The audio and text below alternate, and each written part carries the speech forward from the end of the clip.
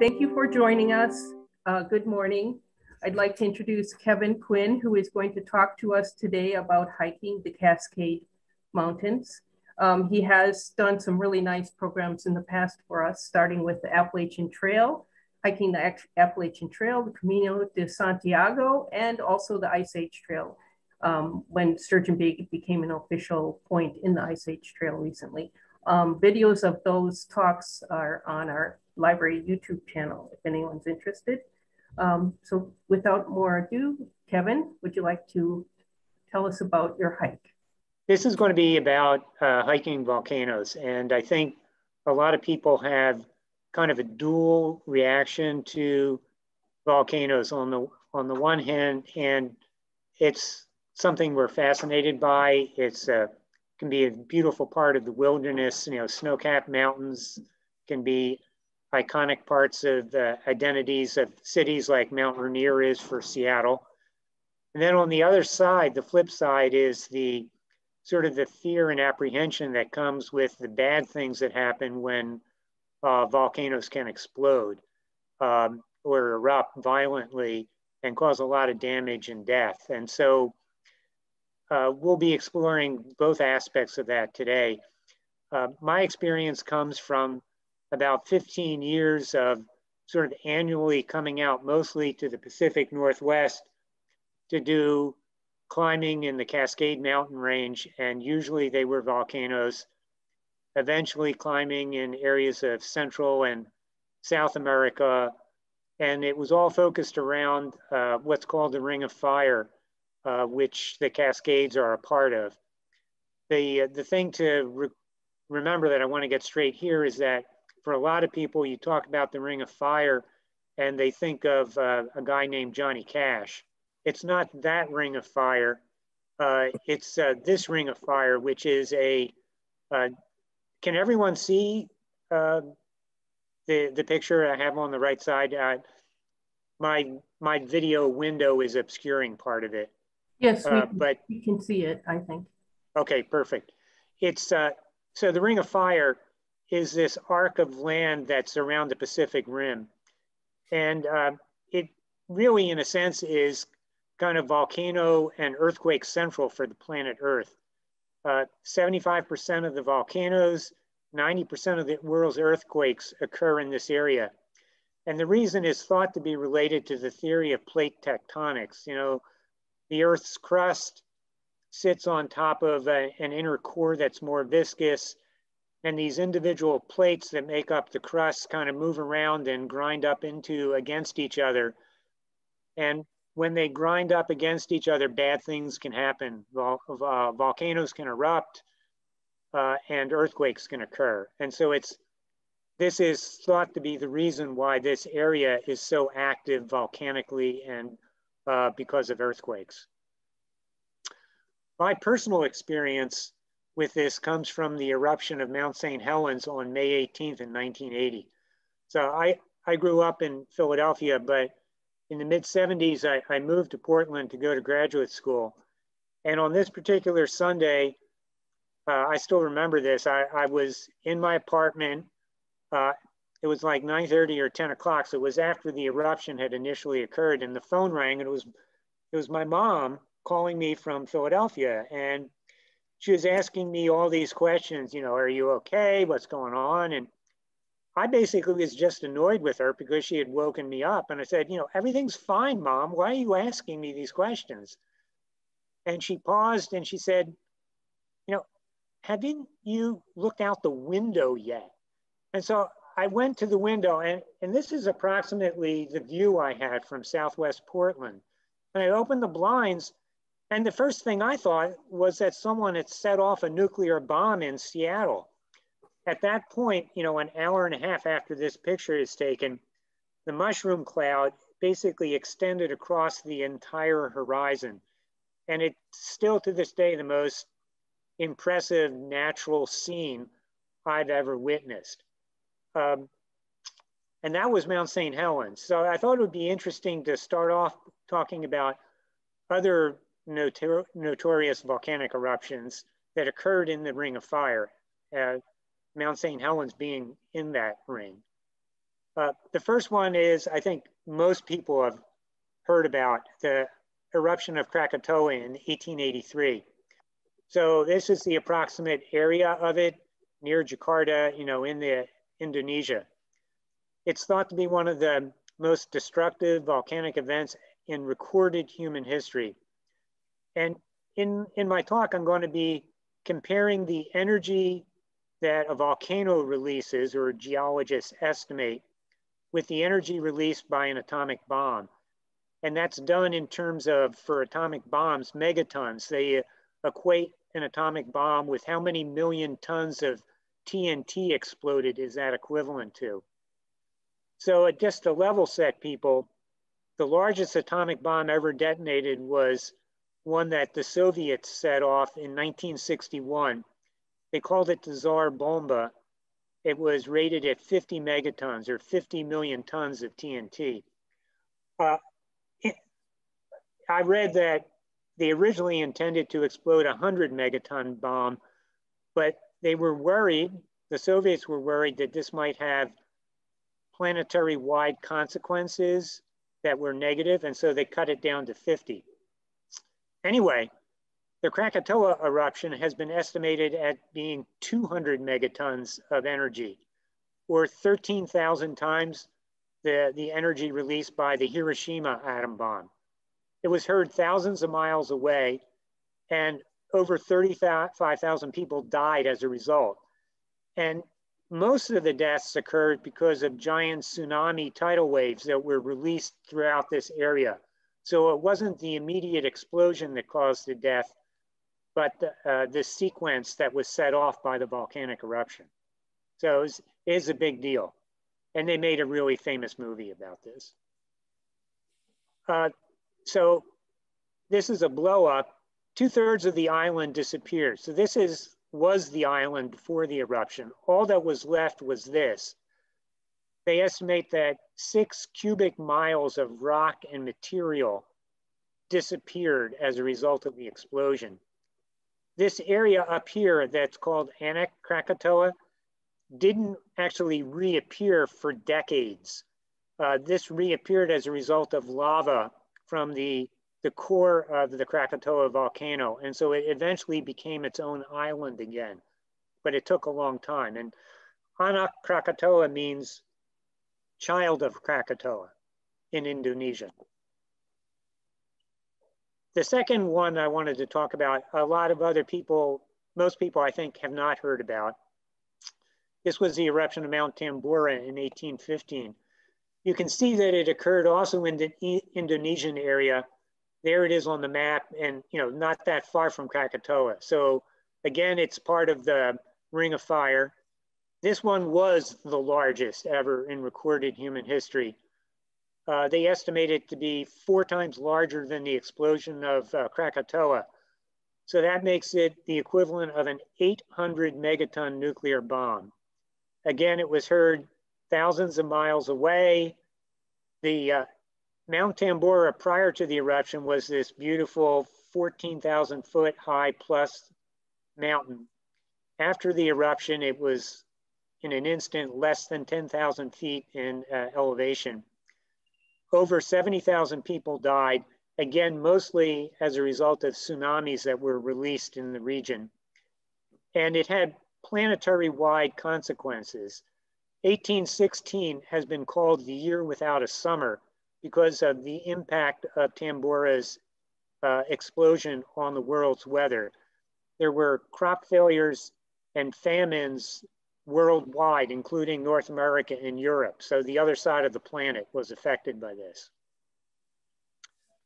So that leads to, I thought it'd be interesting to briefly talk about what the most dangerous aspects are of a volcanic eruption. The first one, lava flow. That's one that most people are familiar with. The Kilauea volcano on the Big Island in Hawaii has been in the news the last couple of months because it's erupting again and there's a lot of lava flow. The bad thing is that lava is going to burn through anything in its way. The good news is that you can get out of its way. It's moving relatively slowly, 1 to 30 miles per hour. So you can avoid it, but your house isn't going to avoid it. Tsunamis, we've talked about that repeatedly. That's a serious consequence of a volcanic eruption. And, you know, I think people remember in 2018, Anak Krakatoa, you know, the same guy we just talked about, exploded, a violent eruption, a lot of tsunamis in the area, and caused a lot of devastation in Southeast Asia. Lahars are sort of upping the ante. These are when a volcano erupts and it's snow and ice covered, water is generated, a lot of water that mixes with the ash and the rock and the pumice and everything else that's being generated by the volcanic eruption. And it turns into this slurry, that's kind of the consistency of wet concrete. And it sweeps down the mountain at very fast speeds now, you know, 100 miles per hour or faster. So a lot more difficult to get out of the way. And it's going to cause destruction in its path wherever it's going. And it'll go wherever it wants to go. Ashfall is a problem. So I experienced this when I was living in Portland in 1980. After the initial eruption, the prevailing wind in that area is west to east. And so Yakima, Washington got hammered by the ashfall. And I remember the weathermen in Portland at the time saying, well, it's not going to be a problem for us if there's secondary eruptions because the prevailing wind is always west to east. Very rarely does it come north to south, and Mount St. Helens sits north of Portland. So what happened, of course, was in June, there were a series of secondary eruptions and the wind blew from north to south. And so Portland got hammered. This is a picture of downtown Portland with ashfall. And, you know, it's a pain in the rear end. It wrecks internal combustion engines. It disrupts passenger jet engine flights. So it was a real pain to be living through that. The final danger is what's called a pyroclastic flow. So these are these super hot gases that get generated in the initial phase of a volcanic eruption. They move really fast, you know, in excess of 400 miles per hour or higher. They sweep down the mountain. This is the event that causes the instantaneous melting of the ice and snow that will lead to the lahar. So it's this sequence that causes the problems. And, you know, if you get caught in a pyroclastic flow, you know, you get incinerated in an instant. And indeed, these pyroclastic flows are considered the most dangerous aspect of a volcanic eruption. So for the rest of my talk, I'm going to focus on what's called the Cascade Volcanic Arc. The Cascade Mountain Range sits on the West Coast, Washington, Oregon, and parts of Northern California. So it's west of the Rockies. In terms of geologic age, it's a baby in terms of a mountain range. It's 2 million years old or less. You know, in contrast, the Appalachian Mountains back east are 450 to 480 million years old. So the Cascade Mountain Range has been around for the blink of an eye. And some of the higher peaks, the estimate is they've only been around for 100,000 years or less. I love this graphic. It shows the major mountains that have been the most active in this area of Washington, Oregon, and California. And then over here is a graph that shows these little volcano icons. That's an estimate of when a volcano actually erupted. And it's put on a time axis from 4,000 years ago to the present. So you can see that Mount St. Helens, for instance, is a very active volcano in geologic time. And 4,000 years in geologic time is not very long.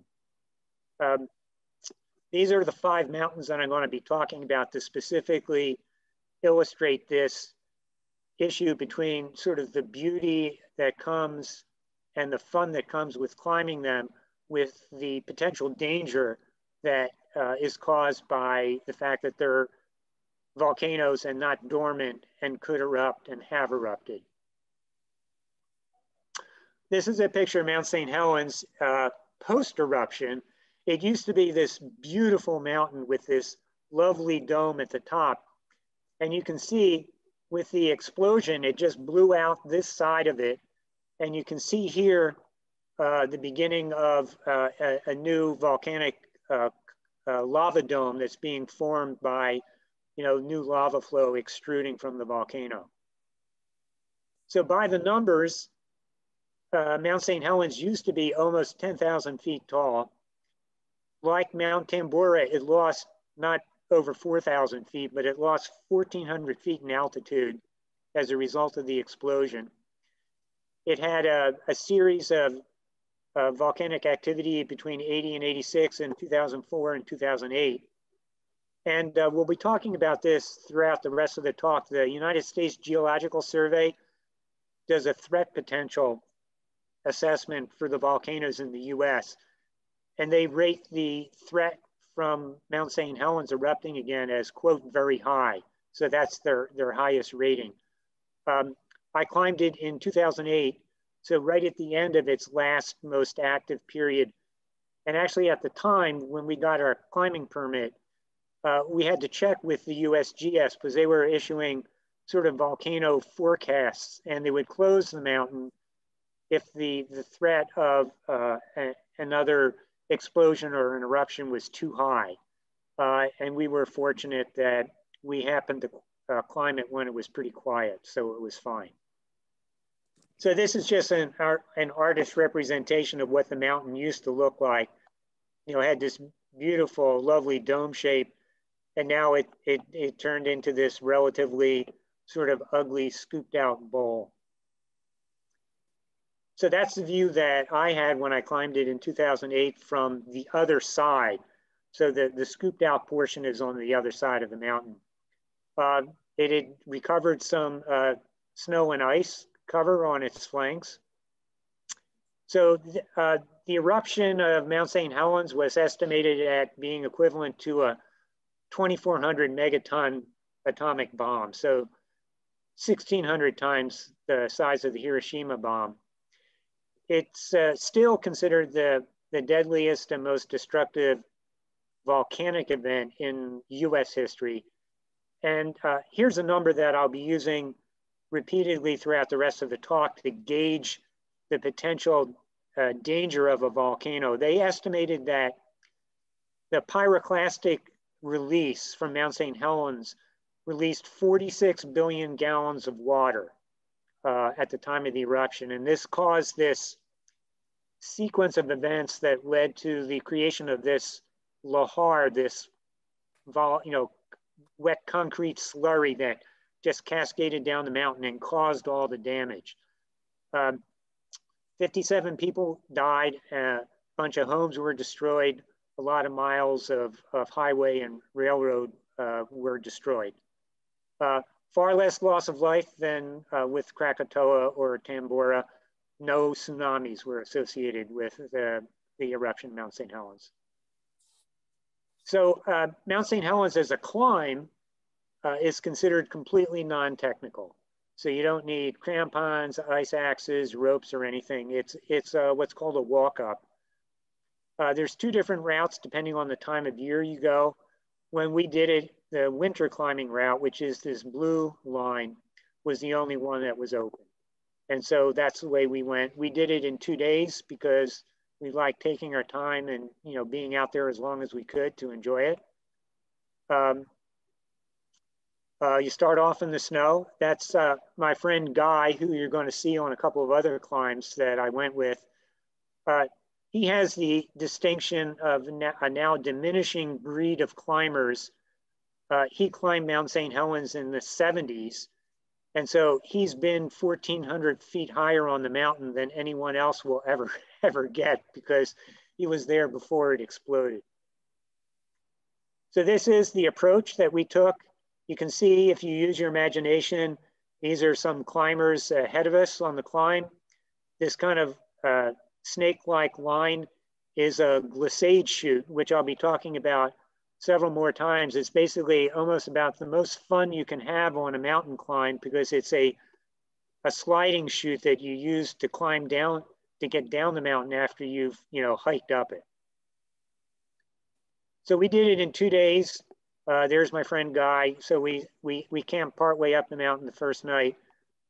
There's this expression that people use, there are old climbers, there are bold climbers, but there are very few old, bold climbers. We're definitely in the category of old climbers.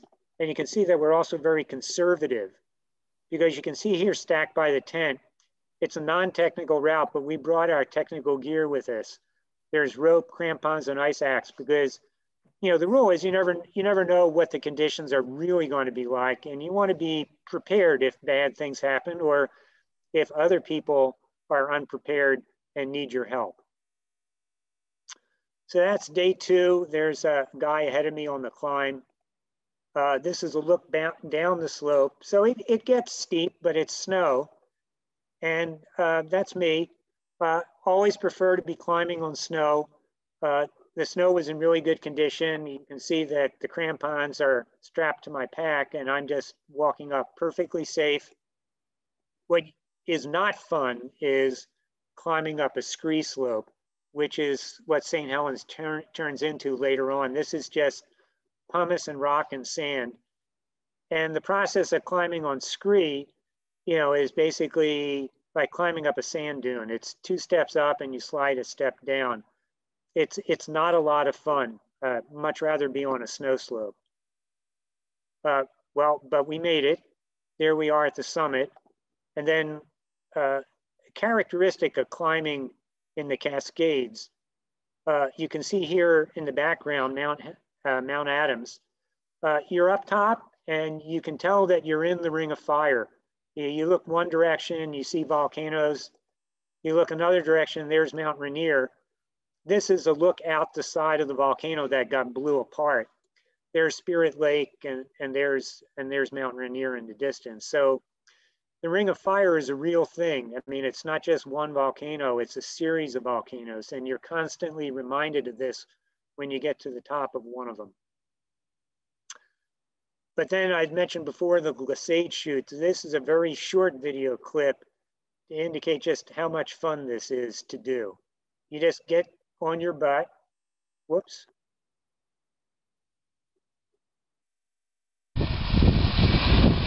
Use your ice axe as kind of a steering and a brake, and you get down the mountain a lot faster than you get up it.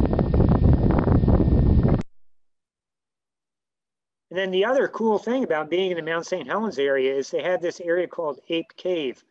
So it's an extinct lava tube that fed prior eruptions at Mount St. Helens. It's almost 3 miles long. It's the longest one they've discovered in the US. And you can hike through it. And so we did that while we were there. Most of the time, you need your headlamp on because it's completely dark. There are a few places where it's broken through to the surface. Most of the time, you're kind of scrambling around underneath. And then there's me getting near the end and then, climbing out of it. If you ever get to this area, highly recommend visiting Ape Cave. It's really cool. Second mountain wanted to talk about in the Cascade Volcanic Arc is Mount Adams. So it's over 12,000 feet tall. A much less recent volcanic eruption activity. They estimate that the last time was about 4,000 years ago. The threat potential by the USGS is rated as high, not very high. I climbed it in 2006. This is something that the United States Geological Survey publishes for all of the volcanoes. It's a threat assessment map. So this area here is the area immediately affected should it erupt by lava flow and pyroclastic events. And these tentacles that you see coming out here in yellow and red are the potential paths for lahar events, these extremely destructive, fast-moving volcanic mud activity. Mount Adams is only about 60 miles from Portland, a major metropolitan area, almost 3 million people.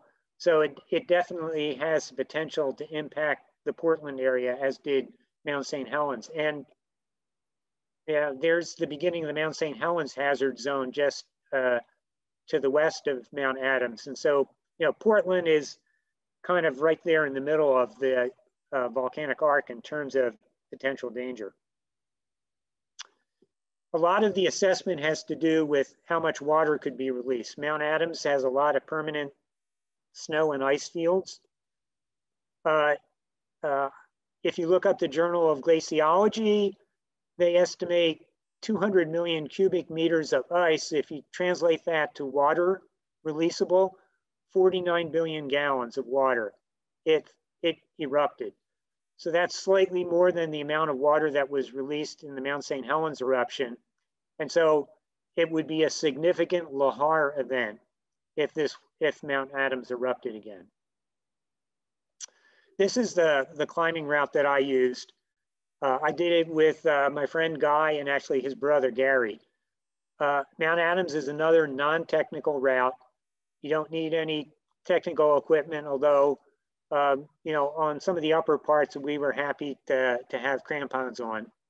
We did it again as a 2-day climb, just because we weren't trying to kill ourselves and we wanted to make it fun and last as long as we could. We camped out here at this area called the lunch counter at about 9,300 feet. It's this broad, flat area, on the shoulder of the mountain. And I'll mention again here, near the top here is Piker's Peak. That's called actually the false summit. And then the true summit is up here at over 12,000 feet. So that's Guy and Gary.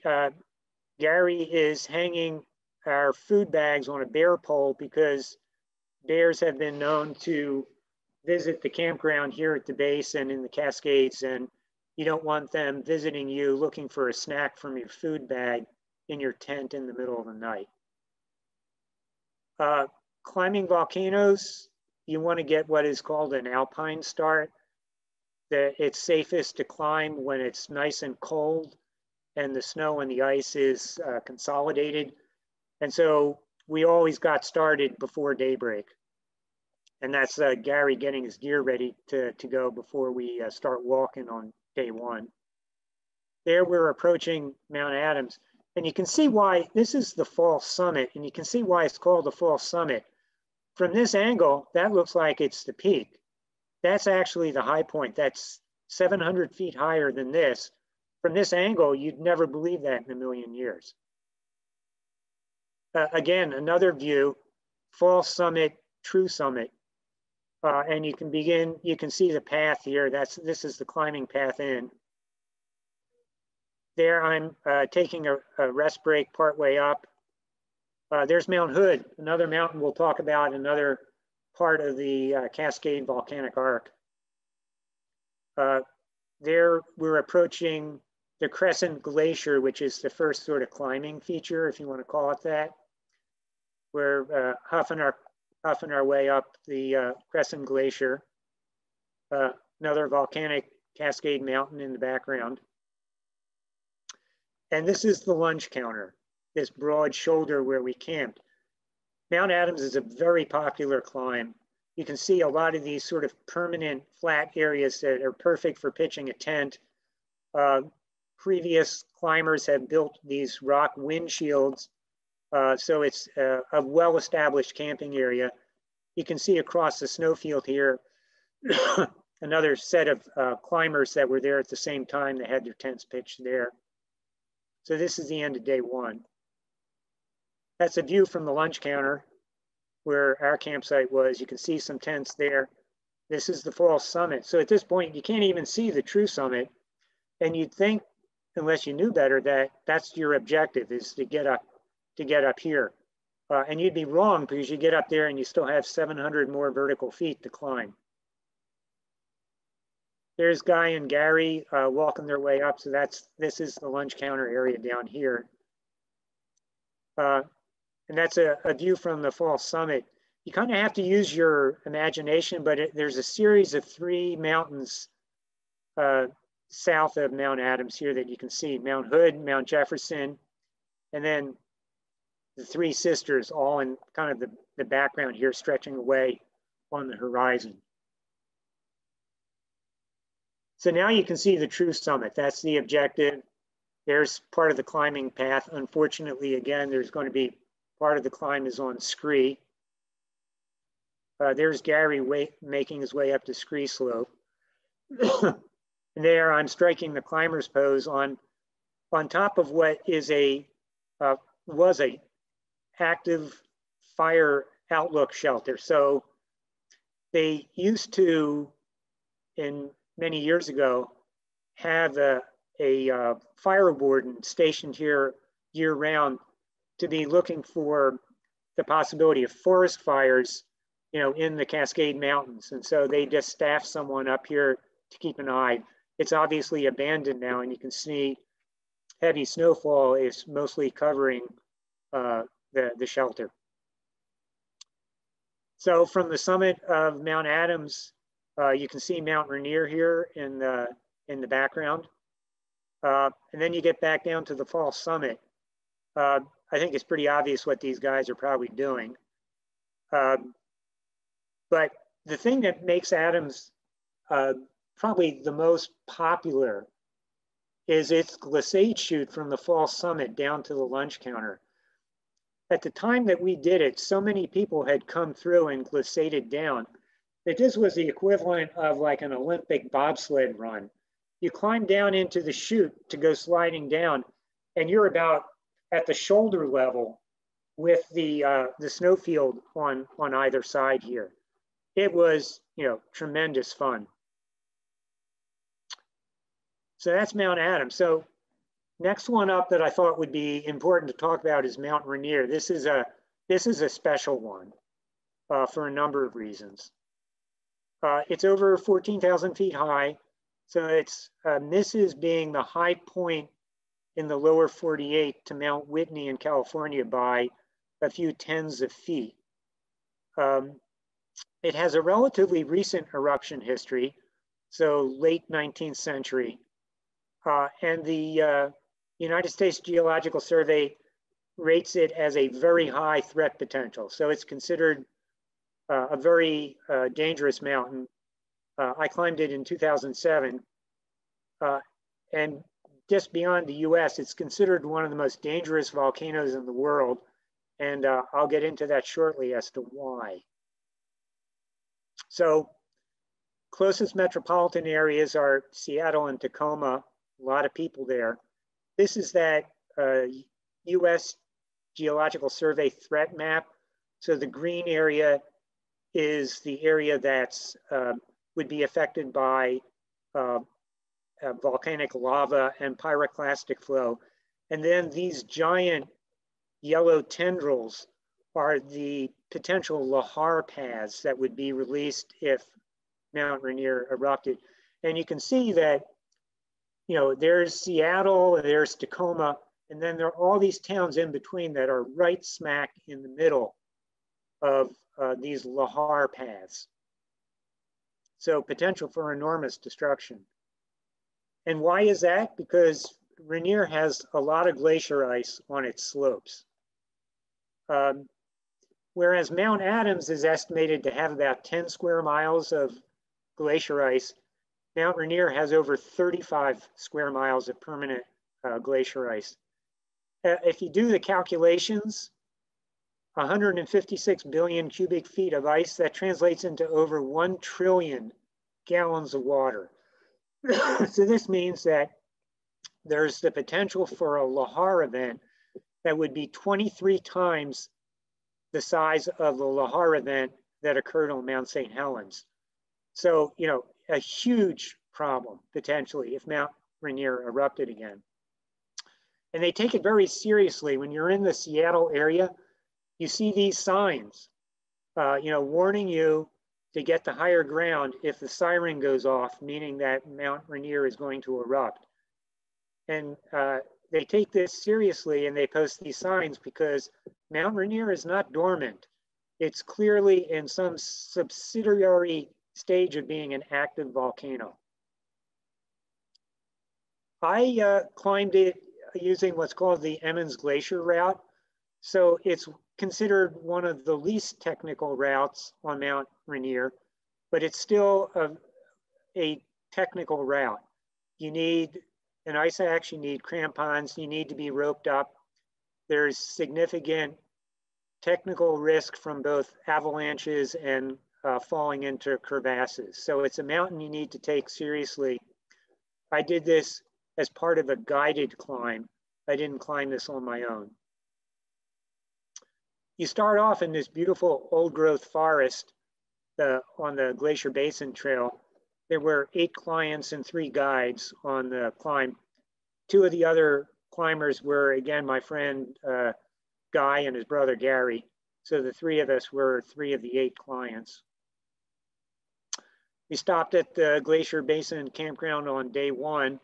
This was a 4-day climb as opposed to the 2-day climbs I described previously. And you can see here in the background, the beginning of the more technical aspects of the climb up. We're getting close to that. The first technical aspect is the interglacier.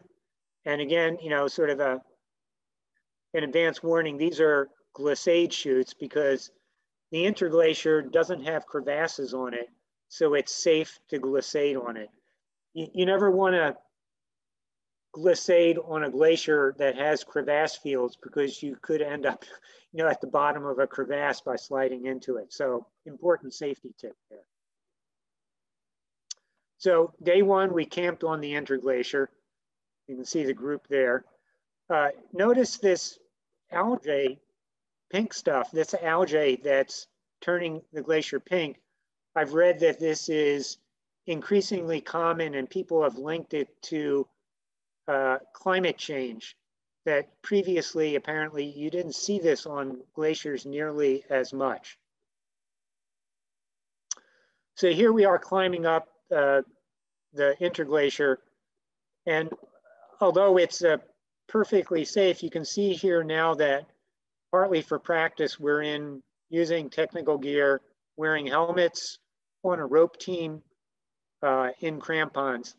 This is partially for practice, and a typical rope team is going to be 3 or 4 people max. And the idea is if someone gets in trouble, slips and falls, starts sliding or falls into a crevasse, the other 2 or 3 people on the rope team, if they know what they're doing, can rescue the person. And so it was good practice at this stage to be using rope techniques. So I thought it would be interesting to show, again, a very brief video clip of what it's like to climb up as part of a rope team. The air is thin and it's hard work, and so you're going a lot slower than you might think. A lot of huffing and puffing, and you're not moving real fast, and you have a long way to go.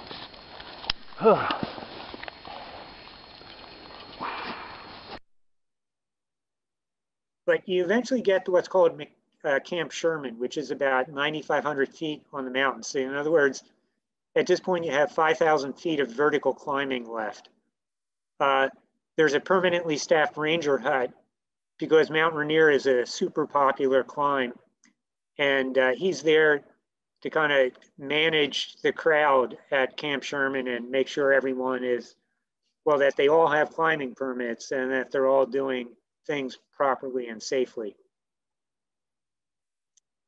And so, you know, you're on a slope and you have to camp. This is day 2. And preparing a camp is hard work as well. So another brief video clip of what it takes. You need to level out a platform to pitch your tent. And it can be hard work.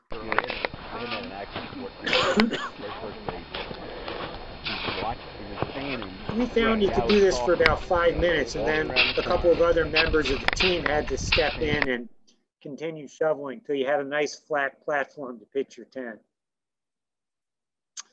This is looking out on the more serious aspect of the climb.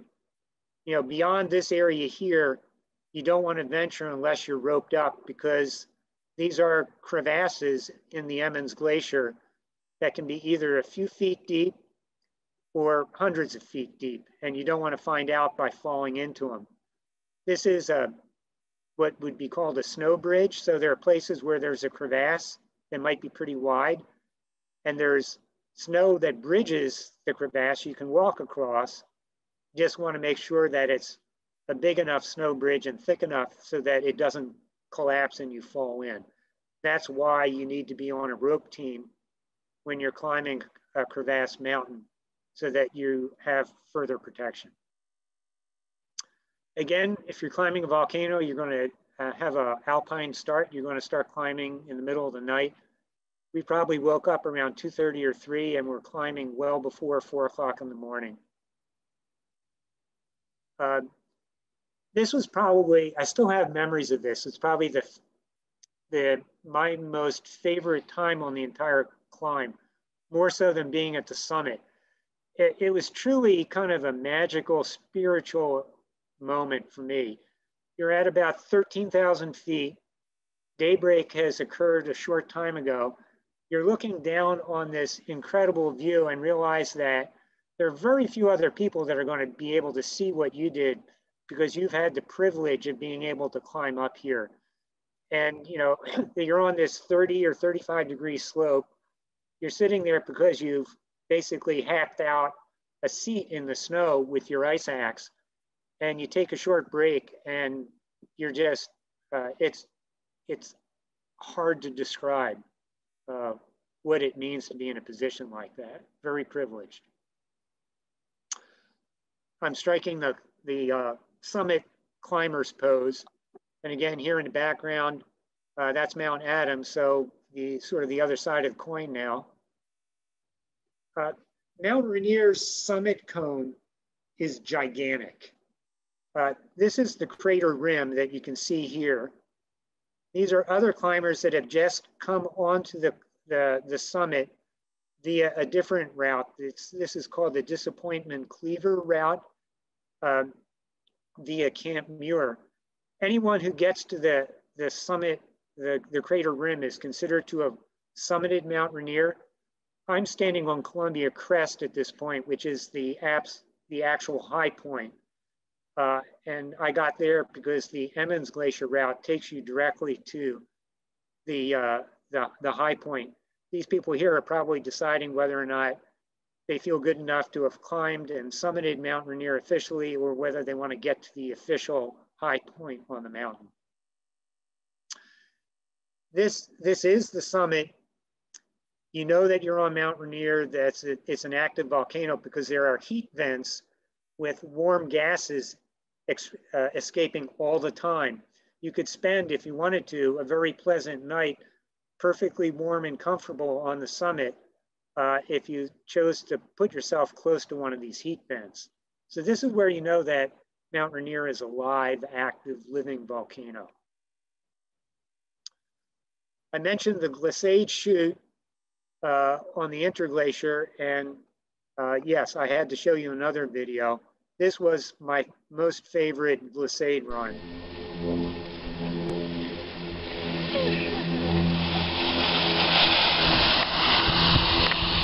You go down the interglacier a long way. It's really a lot of fun. And it's a lot easier to go down than it is to come up.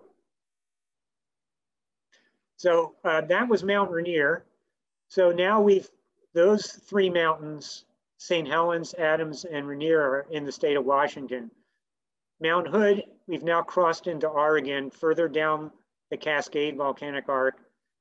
Mount Hood is the high point in the state of Oregon. By the numbers, it's over 11,000 feet tall, relatively recent eruption history, mid-19th century.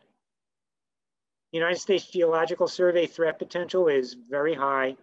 I climbed this back in 2013. This is that threat assessment map by the US Geological Survey.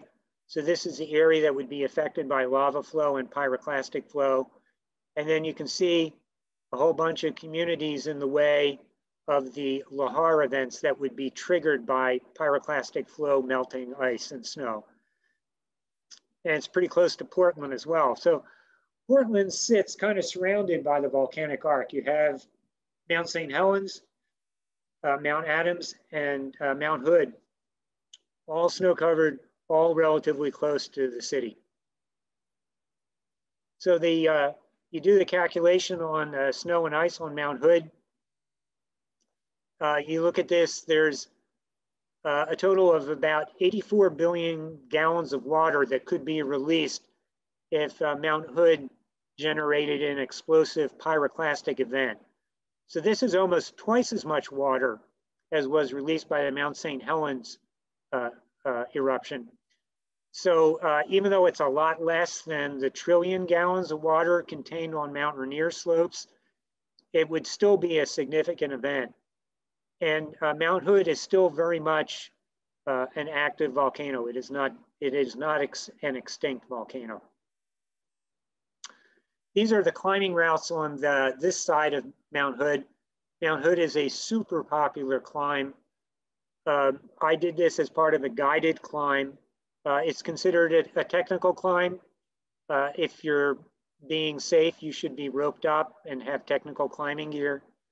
I use this route, this green line, up to this area called the Hog's Back, to this feature called the Pearly Gates, where these narrow snow and ice chutes that lead you out onto the summit ridge. You get an alpine start again. Mount Hood has a very limited climbing season. It's considered an unsafe mountain to climb, certainly in August and maybe when you get into late July, because as it begins, the snow and ice begins to melt out, you end up with significant danger from rockfall coming down the mountain. So it's only considered truly safe to climb, earlier in the year when the snow and the ice is still a lot firmer. So we're getting into a snowcat here to bring the climbers to the place where we'll actually start the climb. I talked my daughter Katie into doing this back in 2013. We did this on Father's Day weekend, and so that was kind of the way I convinced her to do it. Said, you need to help me celebrate Father's Day. The reality was it didn't take very much to convince her to do this. So you can see we're further up the mountain here. Use your imagination. You can see some climbers behind us coming up the slope. This is an area called the Devil's Kitchen on Mount Hood. And this is where like Mount Rainier, that Mount Hood is an active, living volcano. It's called the Devil's Kitchen because throughout this area, as you walk through it, you can smell hydrogen sulfide gas that's being leaked from the volcano. And there's no snow cover here because it's warm enough as a consequence of the emissions that the snow can't accumulate here on the mountain at this time of year. One of the objective hazards you deal with a mountain would be, I mentioned rockfall, but also avalanche. You can see that this area, you need to be careful because under the wrong conditions, this is a snow chute that an avalanche coming down would be very destructive and dangerous for a climber. There's Katie getting ready to do the last part of the climb. This is the Pearly Gates, the exit chute to the summit ridge. And you can see it's a very narrow gap. It's snow and ice. That's the guide that it's gone up to the top to secure the area for the clients. She's roped up. She's got her ice axe ready to go climbing. And then there she is with another climber. They are in a configuration that's called short roped. You normally don't do this if you're just climbing with friends, but with a guide, they have better control over clients that might not have a lot of experience with climbing. And so short roping climbers together is considered much safer and gives the guide a lot more control and increases the safety margin. There's the summit of Mount Hood.